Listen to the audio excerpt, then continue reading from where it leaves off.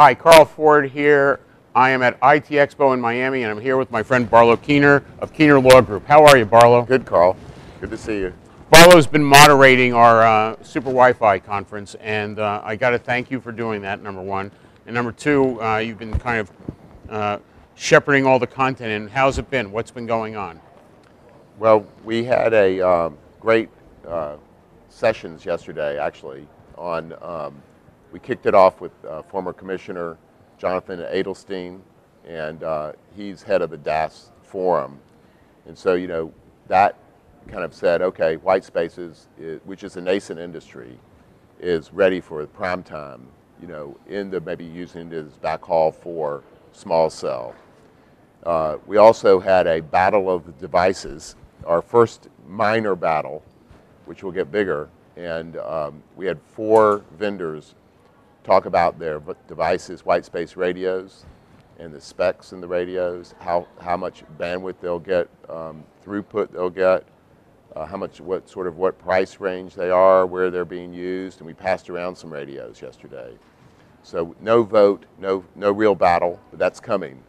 And so the industry's sticking together, but you know, soon there'll be competition, which we're looking forward to. And we've heard that there are multiple device makers that are starting to make devices. So we've just about got commercial rollout, meaning that the WISP will have radios in the field in their real projects, FCC approved radios, just next month.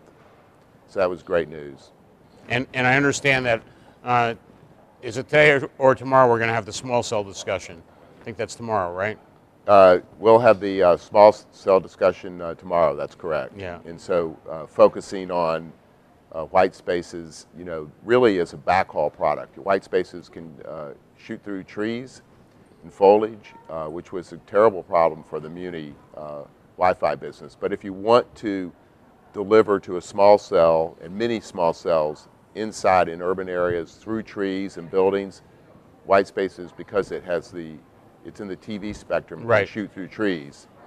And so you'll have it used to get internet to those small cells. That's called backhaul. Yeah, and so I didn't do justice to former Commissioner Adelstein's PCIA. What that means is that the big tower companies like American Tower and some of the Fiber Tower and those guys are actually going to start using white space for their backhaul solution. So besides the fiber, they've got alternatives, which helps with the self-organizing networks and all these other plans that people have as to how they're doing small cell. Yeah, having Jonathan there will open the door, because he knows white spaces now really well, although he participated in the order.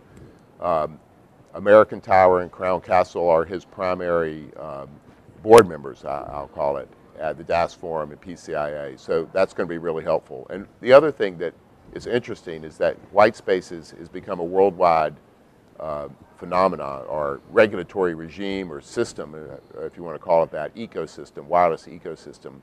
And so at the conference, we've got someone from Vietnam, we've got someone from Nigeria, Lagos, and we've got someone from Italy and UK, and so we've got Finland. So we're talking a lot about what's going on globally as well as here in the US. And Telcordia and Spectrum Bridge have been very big. They provide databases for the white space. So each radio speaks to a database, and that database tells the radio turn on or turn off, because there's another use, like a TV channel is used in this particular channel. And so Telcordia, John Malyar, and Peter Stanforth, they've been out proselytizing white spaces to the world, and doing projects in Africa and in Europe, and getting standards set, 802.11af and 802.22, you know, and there's a group called the PAWS group, which is a standards group.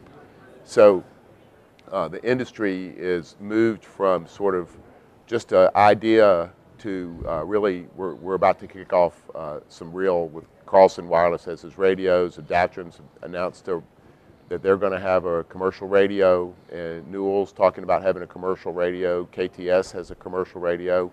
So it's kind of, people are excited about it, the industry right now. Cool. Sounds good. I think that by the time we hit Vegas in August, we'll be in great shape. Oh, yeah. Thanks. Okay. Good to see you, Carl. Good to see you.